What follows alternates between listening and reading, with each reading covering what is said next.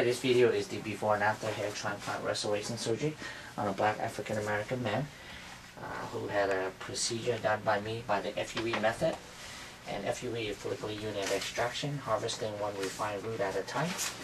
And I'm very excited and happy for this result because this patient, his look is just phenomenal. And just to show the audience what he looked like before and what he looked like now. We did around 1,500 last time. Just to show you what he looked like before.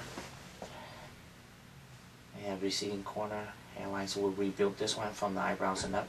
We did low to 6 centimeters, if matched and proportional to his face, to a third and a third.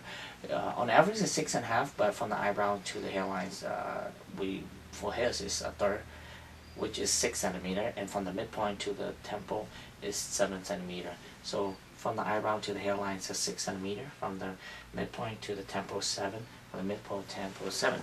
Now at the average again, for black African is from the eyebrow to the hairline from 6.5 or and to 7, or from the midpoint to the temple is 7 to 8.5 centimeters. And then just to have the audience see what it look like.